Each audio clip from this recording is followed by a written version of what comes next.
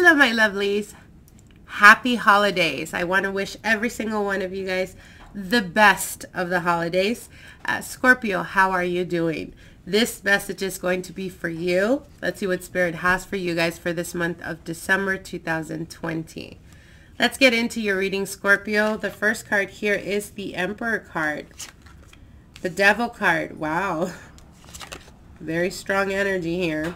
Six of Pentacles and the Three of Cups. Wow. Okay. All right. Scorpio. You're starting off the month really being inspired, being very focused. The Emperor is all to do with stability. It's all to do with, you know, being the master of your own castle. I see you guys planning. I see you guys making plans for the future. For some of you guys, this could be almost like wanting to go towards a goal, some type of attainment that you're trying to make happen.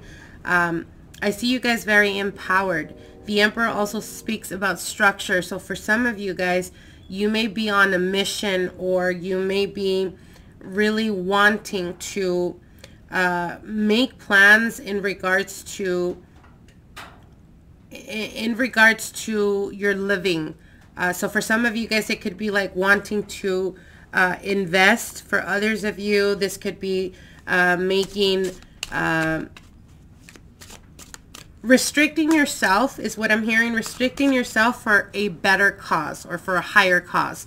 So for some of you guys, it could be like saving. It could be that you're looking to purchase your first house, your first home. It could be wanting to purchase a car, and you are trying to be more mindful about your spending in order to be able to save.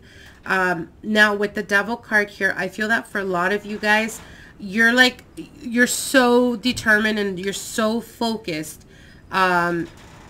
into creating some type of stability, or into creating the life that you want.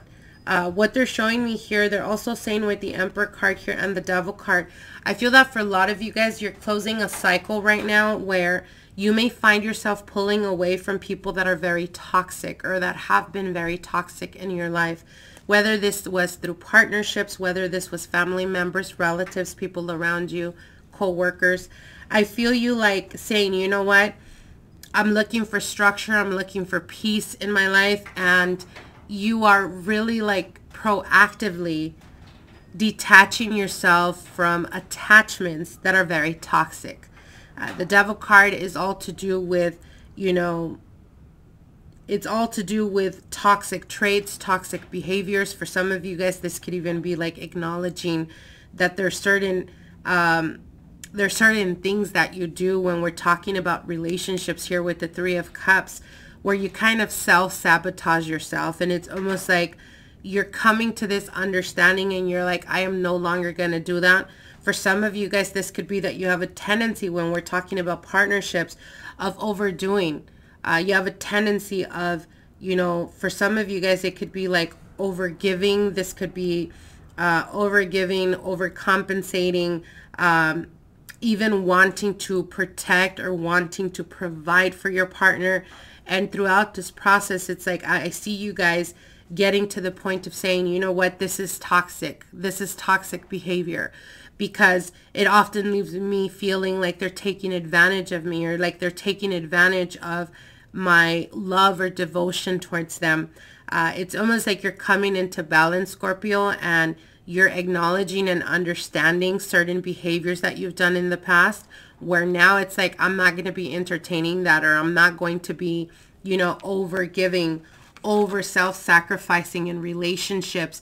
If it's not a 50-50 situation, I'm pulling myself out. I'm not dealing with none of that nonsense anymore. And with the Three of Cups, this is really, this is a really like, I want to say it's almost like a realization that you're going to be coming into throughout the month of December, Scorpio. And this could be almost like a realization of understanding why you have a tendency of attracting certain type of individuals. Now, for others of you, this could be cutting the ties from It could be an Aries that you're dealing with. It could be a Capricorn that you're dealing with. It could be another water energy, Pisces, Cancer, or Scorpio like yourself, or earth energy as well, Taurus or Virgo. But I feel that you're definitely like, you're pulling your energy back. And it's like, I am not going to entertain whatever is not working for me anymore. And for some of you guys, it could have been that you were dealing with an individual that perhaps has certain type of addictions, whether it be drugs, whether it be alcoholism, anything like that. I feel that you're like, I'm not excusing their behavior anymore. I'm not doing this anymore is what I'm hearing. So I definitely see you guys cutting ties with anything that has to do with toxic people, toxic individuals, circumstances, and situations. Keep in mind, we do have, Pluto return, which really connects us with the subconscious and that which, is our darkest or more deeper desires that are suppressed in our subconscious. So again, I feel that there is like this purging of energy where you're realizing certain things or certain errors or missteps that you've done in the past when we're talking about relationships, but you're acknowledging it and you're no longer willing to entertain that. So I definitely see you guys becoming more balanced. I see you guys really pouring all that self-love into yourself, healing yourself through this process. Now, for others of you, like I said, if you pulled away from an individual that was very toxic, they could have been manipulative. They could have been, like I said, they could have had some type of addiction. I see them reaching out and wanting to communicate with you again. The desire is there to contact you again to see if you allow them to come into your life again. But what they're telling you here is, again, if that came to a conclusion, no longer entertain things from the past. I feel that for some of you guys, this could have been a situation where you waited for a very long time to hear from this person. And finally, that communication comes through. But what Spirit is telling you is don't entertain that. You're growing. You're becoming much more wiser about what you want in your life and what you're not willing to deal with anymore. You don't want to invite old energies that are going to set you back or take you back to a situation where you felt very unhappy or you felt like you didn't have control over the situation. Now we're going to be pulling out a specific message here for you guys. Spirit, what is the direct message you want to share with Scorpio, Sun, Moon, Rising, and Venus in regards to this situation and circumstance, spirits? What is the direct message you have? What is the direct message you have in regards to this situation for Scorpio, Sun, Moon, Rising, and Venus? Okay. And we have stop talking. In the back, it says, shut your mouth and listen.